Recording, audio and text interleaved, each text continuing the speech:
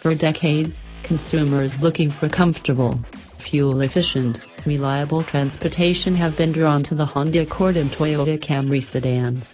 Their appeal lies not in sexy lines or promises of world-class speed. Rather, these two sedans continue to deliver room for 5 adults, composed rides, quiet interiors, plentiful cargo space, and fuel economy that is among the top in the segment, if not class-leading.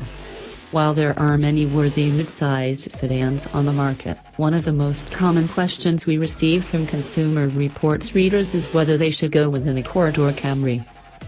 When it comes to the numbers, these two sedans are cut from the same cloth. Both offer 4- and 6-cylinder engines, 6-speed automatic and continuously variable transmissions, and seat 5.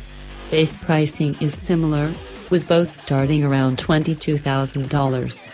The Accord tops out at $36,790 for the hybrid touring trim. The top trim Camry, the XSE, starts at $32,600.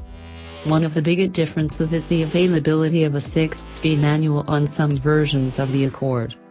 The sedans are similarly sized inside and out. One may have slightly more shoulder room, while the other has an inch more leg room. Suffice to say, they have identical ratings for front and rear seat comfort, cabin access, controls, interior fit and finish, and trunk, cargo area.